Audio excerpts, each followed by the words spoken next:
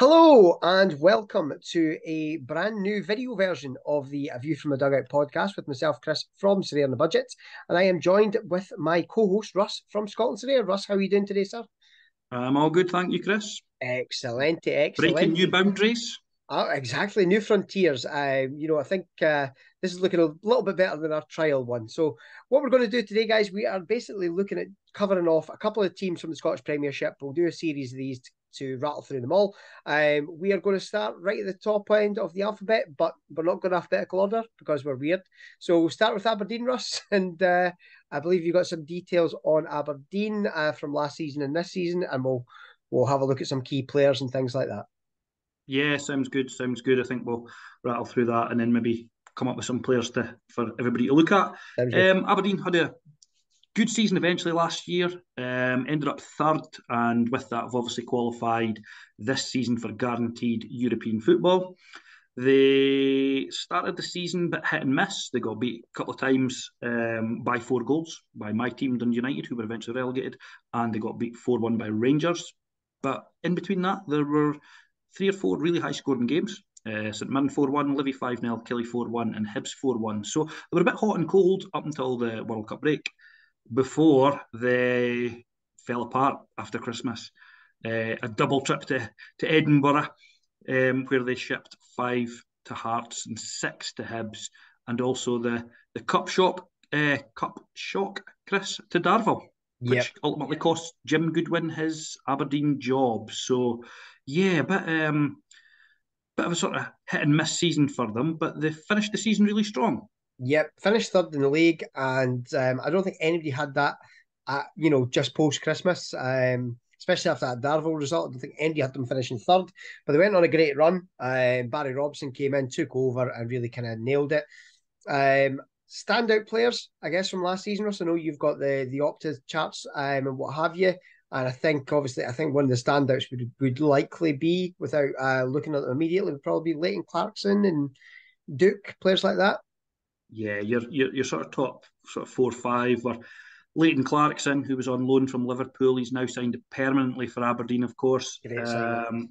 Just shy of 1900 total Opta points for the whole season, which is a pretty good number. Sort of 16, 1700s, the sort of the higher ends of the average in Scottish football. But Clarkson, Duke, Ramadani, who unfortunately has just left Aberdeen, signed for 100,000, but has left for, I think it's reported 1.2 million, Chris, Yeah, with something like that. add-ons, and I just got a notification on my phone that he's just been subbed out by Lecce and they're friendly against Cadiz. So there you go. Ah, right, okay. So he's getting a And game then right away with Bojan, them anyway. So there we go. yeah, straight into the team. And then Bojan Miovski and Kel Roos were the sort of Yeah, the other ones stand out. So from that, you've obviously got a couple of key things there that helped and resulted. I know that you could probably speak a wee bit about Kel Roos, but just on the goal scoring side, Bojan Miovski got 16 in the league, Duke got the same, and Leighton Clarkson got 5. All really good numbers and sort of decent. Clarkson obviously weighing in heavily with the assists as well. But I think maybe the negative for Aberdeen, for the sort of certainly reflecting, would be the fact that there's lack of goals elsewhere. I think Graham Shinney got 3 and the rest were only 1 or 2. So it was a real sprinkling of sort of goals. Not really sort of, too optimistic on that adding to your decisives, etc. yeah, yeah. No, and that's it. And I think Majowski is a card that I own and owned last season, and it's one that you're either going to get a goal from and get a nice 60, 65 points, or you are going to get 30, between 30 and 35. He doesn't get a great all round score. Doesn't seem to get much involvement in other things. So I think that's one that I would look at there. Is all or nothing. And I think if you're not getting the goals, as they didn't get yesterday against Livingston, I think I ended up with about 26 points off him, which is no Mm-hmm. use really. But fine well, he's a goal scorer, so he could well get back on the trail. So obviously Aberdeen going to have European utility, which means they'll have midweek utility right the way through up until Christmas time. So that another bonus for their players. So that probably has a wee bit of a reflection in prices. But is there any cards that do stand out to you, Russ? I know obviously like Majowski, Duke, Clarkson would probably be the key ones. Is there any other lads that kind of catch your eye? I know I know we both have Angus MacDonald at the back, Yeah. currently out with an injury. But is there anybody else? I think you maybe mentioned one, Graham Shinnie. Graham Shinnie, I think, yeah, his rare card's coming in around about £45 at the moment, which is the Good price value. of Nicky Devlin, who was out with Old Firm, one of the best right backs in the league, probably over the last 2 seasons, to be fair. I think those cards, basically, if you're looking at maybe potentially an Aberdeen stack, maybe perhaps without the superb Kel Roos, whose numbers would have been higher if it had not been for injury last year. Yeah, yeah, I think Um, that's a definite. I mean, I think when I was looking at the start of the season there, he was one of the highest scoring goalkeepers in all of Sorare for the last 15 score. I imagine that's probably the same now because I think he had a clean sheet yesterday. It was 0-0, so yeah. it's probably still the case. So bit of a more expensive one, but probably undervalued if that makes sense, just because of those scores. Yeah, the Leighton Clarkson, obviously, he's relatively pricey if you were sort of looking at Aberdeen stacks and things. But I think if you were looking at trying to get a sort of rare five together, Devlin, McDonald, and Shinnie will cost you about £110 for all three. Depending on if you want to play with one or two strikers, your striker options at the moment, Miovski and Duke, both goal scorers, both get assists. Miovski a little bit cheaper at 110 for the rares at the moment, Duke 180. But I think all five of those players, I think would be safe to say that you could certainly recommend them. And in the limited version, I think you can get them all, including Roos, Clarkson, Duke, and probably any of the defenders there for about £100 for the whole team. So not bad value there if you're going to run it over the season. Yeah, I agree. I agree. And they're going to have a lot of utility. They're going to have a lot of utility. They're probably going to have a core of players that are going to be weekend and Thursday nights. There are going to be that core of players. So Mm-hmm. ones to definitely look out for on that one. And I think Aberdeen should probably have a good season again. It'll depend how they manage that squad. You know, we've seen with Hearts last season, they didn't manage it quite as well. But this time round, I think Aberdeen are Mm-hmm. probably going to be wise to that and probably manage that squad a little bit better.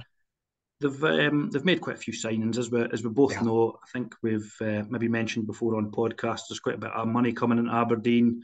Obviously, they've had the sale of some players. They had some add-ons from last season, including Calvin Ramsey. They've got obviously add-ons from McKenna staying up with Forest, and roughly, probably safe to say, maybe 4 to 5 million guaranteed from the European football, Chris. Yeah, yeah. I mean, that's basically what Hearts got. So if they can't progress out the group stages, they're still getting a cash bonanza, which for Scottish Mm-hmm. teams that is huge money. It Mm-hmm. really is. It's huge money. So I don't see Aberdeen regressing. I still see them being probably a top four team. I think that's Mm-hmm. probably fair to say. Yeah. I think it would probably my top four would be Celtic, Rangers, Aberdeen, and Hearts, whatever order you want to put them in. I'm not going to debate that just now, but that would probably be those ones. So yeah, I'm Yeah. Aberdeen, lots of good players and plenty of utility. That's my key message for those ones. Yeah, just on a final note, final question. Just obviously they've made quite a few signings that don't have cards in the game. Any in particular that you're maybe going to keep an eye on for release? Um, to be honest, probably not at the moment. Obviously they did bring in, they've got Ordadia, who came Mm-hmm. in. I'm not so Slobodan much Ruzovic, maybe who. was it Sorry. Slobodan Ruzovic? I think you pronounce Yeah, it. the new The defender. I think they defender. kept referring Mm-hmm. to him as Ruby on the Yeah, for on their own easiness. on their own social media stuff. Mm-hmm. So yeah, if Ruby gets a card, yeah, perhaps. Imagine you had Ruby and Duke. That sounds like that. That sounds like a great combo, Ruby and Duke. Mm-hmm. It's like a Um, cartoon network show or exactly, something, isn't it? Yeah. exactly. Mm-hmm. So yeah, no, at the moment, not necessarily, but I think I've already got a couple of their key players, and hopefully we get a couple of breakouts moving forward as well. So Aberdeen pretty much probably stick with the old faithful.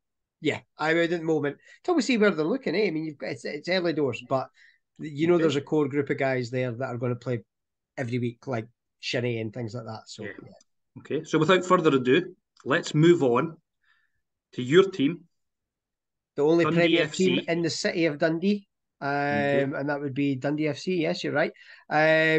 We have obviously we don't have the same depth of stats on Dundee. Obviously newly promoted, won the league last championship last season. On the last day of the season, not necessarily as you know as concisely as we probably would have preferred. But we have come up, appointed a new manager, Tony Docherty, and we're now sitting with 12 new signings, Russ. So the cards that are in the game, there are a lot of red crosses still because a lot of the players left the club.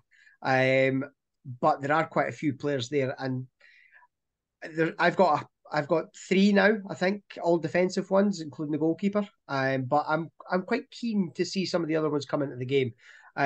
But is there any? I know there's one key signing. I think that set the Sorare or the Scottish Sorare community a little bit alight recently, and that was obviously Trevor Carson. Yeah. Is there any signings that you've seen there, Russ, that catch the eye? Yeah, I think it's quite interesting. Obviously, with me being a supporter of course, your rival, so me being Dundee United and you being Dundee, if I take the sort of tangerine glasses off and look at your club, I think you've got a couple of really good young players. I think you've got a couple of players that on their day will be quite good. So the young players that I think are really quite good are Luke McCowan. I think Yeah, he came from Ayr, was that right? yeah, Ayr yeah. United. Came from Yeah. there. So Luke McCowan looks quite good. Look, I've only seen what was on the Viaplay Cup, but I thought he looked quite direct. So I think he's obviously going to be quite good for you. He got the assist Um, yesterday for the goal as well. yeah, Lyle Cameron, obviously, I know that you're very excited about him. He does look a decent player. He's obviously had a wee bit of Scotland recognition at sort of the younger age groups as well. Mm-hmm. So I think those two players, as you know, I will not sign probably any Dundee players, but I think those two from your sort of the youth side of things, Trevor Carson, you hit the nail on the head. We obviously Trevor Carson's ex Dundee United, of course, and we sent him out on loan to Morecambe, didn't use him, and then had an absolute nightmare with the goalkeeping department, which ultimately got us relegated. I firmly believe that we probably would not have been relegated if we had kept Trevor Carson and used him rather than using Birighitti and I Carl agree. Johan Eriksson. I thought Carl Johan Eriksson was a wee bit better than Birighitti. So I think Trevor Carson will be a major signing. Obviously, I did a wee swap deal with you so that you could get You him there did. just in the midweek. You did. Do you know what? It cost me one of my teams a decent score because I ended up with a DMP because he didn't play the weekend and Ross Laidlaw did. But do you know what? It's we spoke about it before on the pods and stuff. It's wanting to use your own team's players. Now, had I used my two defensive players in my cap 40 team, 240 team, I'd have hit the threshold. Because Joe Shaughnessy, who's now the club captain, you were picking him up for 12 quid. And I believe that I think it's Pavel Trader who's got the cheapest ones on the market. But even at Right. that, they're still only 21 quid. He scored 56 points yesterday, and that was Mm-hmm. without a clean sheet bonus, which I think's pretty solid, to be fair. Yeah. And Lee Ashcroft as well at the back. I've got both those cards. Ashley got 48 points, and I think there's not so many of his cards available. I think I picked his card up for literally peanuts. But the cheapest ones on the market are 69 quid. That's not worth Mm-hmm. that. But the limiteds are about 60p. So Right. and that is definite value. But Luke McCowan that you mentioned, he's obviously got cards there as well. Players that I'm excited to get cards. Obviously one would be Lyle Cameron. Was in the team of the year for last season. Young Charlie Riley, we picked him up from Albion Rovers. He was one of the four players nominated for the Scottish Young Player of the Year, along Yeah. with like Leila Bada and players like that. So he's been out injured, missed the entire pre-season, which is typical Dundee. But two players, Russ, that have got English Premier League pedigree. You've got Owen Beck, left back, on loan from Liverpool. You know when you watch a player and you can just see their different gravy? He's one of those. You can tell he's been, playing underneath Andy Robertson. He's very much an Andy Robertson type of player. Plays in that kind of mould. Very, very, very talented youngster, and we're absolutely extremely fortunate to have him. I think he'll get some decent scores in him. And the Mm-hmm. other one was Malachi Boateng, who we've got on loan from Crystal Palace. He knocked in what would have been a 61 score yesterday. So, and that was with no decisives. That was just his 35 for starting and 25.5 points. So actually 60.5, but Sorare showed as 61. So a couple of, you know, players from bigger clubs that we've managed to get in on loan. And just, yeah, I think those are some boys that I would definitely keep an eye on. But overall, I think there'll be a few surprise performers in Dundee. Trevor Carson, I think, is worth 10 to 12 points for the season. And hopefully that'll be enough to get us into kind of like 9th, 10th position. So 10th's all I want. Anything else is a bonus. But 10th, avoid the playoffs and avoid relegation. And I'll be a happy Chris. Any players that just to kind of summarise, so from either the existing card pool that's on Sorare, which I know is obviously really limited due to the loans and things like that, but any cards where you maybe think that you could turn a profit, or maybe say, for example, cards that like you think you've got very little DNP risk? Joe Shaughnessy, without question. If you're getting him for 20 quid and he keeps sticking in scores of 56, you're going to get great value out of a player like that. He's the club captain. I don't see him not playing. Lee Ashcroft will be the same. I don't see him not playing. And I'm having a look at the others there. Luke McCowan, he is. I had 3 players all roughly on the same score in my predictions on Play Sharper for the right wing back position, and they went with him. Mainly because he's not a right wing back, he's a winger, which is why I didn't think. But those are the only ones, to be honest. That and obviously Trevor Carson, he's going to be the number one. He didn't play yesterday due to missing pre-season entirely because of his fallout with St Mirren, because he didn't play against Rangers on the last day of the season when his family had come over to watch him. Maybe a slightly meagre reason to fall out of a club, having just signed a new contract. But anyway, we're fortunate to have him, and I do think he's going to be worth those points. So yeah, Trev, Shaughnessy, and Ashley would be the 3 that I would say right away. And then when the new cards come out, you could definitely look at other boys. Like I say, Beck will play, Boateng will play, Tiffany maybe in and out, Cameron mostly should play. And then you've got Zach Robinson up top. He would be one that I'd look to get a hold of as well. But that's my club. I will end up with a couple of other cards because I do want to have, the fun of watching your own team. They did cost me 40 quid by equalising yesterday, but that point could be precious. Indeed, it could be. And obviously, the sort of final sort of thoughts are that obviously Trevor Carson is going to be rocking up at his to play against his old club. Is that your next game? Yeah, away as well. So an away game to the club that he basically refused to go back to after that. So it'll be very interesting. I don't think he'll get a warm reception. I think Joe Shaughnessy will. And Trev will get a very hostile reception. So, and then, he's a professional. He's had worse probably. So, I think we will see where that goes. But I don't think there'll be an awful lot out with the old firm games where we're taking 5s, 4s, and 5s with a keeper like that. So I think that makes a big difference. So there's Aberdeen and Dundee. Yep. Giving a wee bit of a summary. I've also got a couple of statistics and things, and I know that you're going to be sending me over the bits and bobs for the Dundee page, which I've not uploaded yet. The Aberdeen page is live. It's got the old Opta stats and things. I think the plan is we're going to obviously look to just wrap up roughly about here, but we're going to do another couple of clubs tomorrow, and we'll get everything basically wrapped up and uploaded for the week. Is that? Yeah, I think we'll just try and get through them as best we can, and keep an eye on Twitter. We will post them on there when we're uploading them, along with the links. And give us your feedback. Drop it in the comments below. You can obviously get me on Twitter at Sorare on the Budget, and you can get Russ at Scotland Sorare. But with that, guys, thank you so much for your time. Cheers, Russ, for helping kickstart the series. And we'll speak to you all again soon. Take care, guys. Cheers.